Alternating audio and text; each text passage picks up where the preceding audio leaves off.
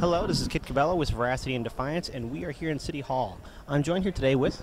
Vanessa Foley. All right, Vanessa Foley, what is actually happening here, and what can our viewers learn more about?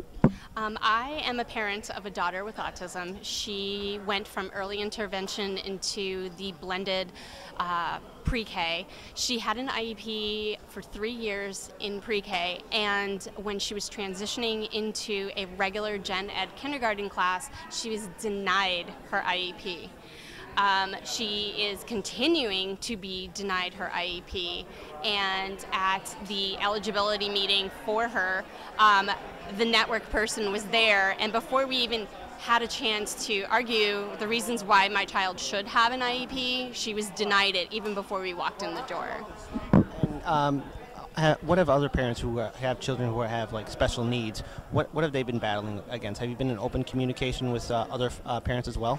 Yes, I've been in a lot of communication with other parents. IEPs aren't being followed. Children are being denied IEPs and being told to go to 504s. And you're told that your child has to fail in order to get services. All right, and last question, because I see people rallying together. What words do you want to share with Rahm Emanuel? My daughter deserves to succeed. My daughter needs an IEP. My daughter is not, she has autism, but she's more than her disability. Provide them the services that they should be getting so that they can succeed. A parent, Vanessa Foley, who'll speak.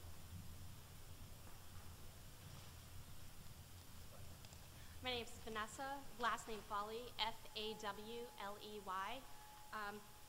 I have a kindergartner with autism and anxiety. She has been denied an IEP. She had an IEP for 3 years when she was in pre-K. The network office has been putting pressure on schools to deny IEPs to save money. CPS also denies appeals from schools for more funds so that they took from gen ed to fund special ed. You lied. You're not giving them the money that they're appealing for. When a child like my daughter is denied an IEP, it hurts the students, it hurts the gen ed teacher, and it hurts the 31 kindergartners that are in her class. Because my daughter does not have an IEP or special ed to meet her needs, she has begun to scratch herself till she bleeds. She hates going to school, and she does not know how to properly express her emotions or communicate her needs. You don't have enough special ed teachers, OTs, social workers, or paraprofessionals. CPS continuously violates the Disabilities Act by denying those who need IEPs with them. One social worker who has to go to 3 schools, one OT for 3 schools. How are they supposed to adequately provide for those caseloads? 15 minutes of social work is not enough. New Trier has 20 counselors in one school. Hey, Claypool and Rahm, how many counselors are at your children's school? Mr. Claypool, I'm going to quote you. All our children want to succeed. It's our job to make sure they can. Really?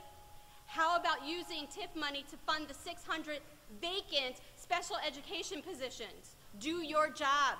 You say that. I want my daughter and those like her to succeed. Do something about it. Enough is enough. Right.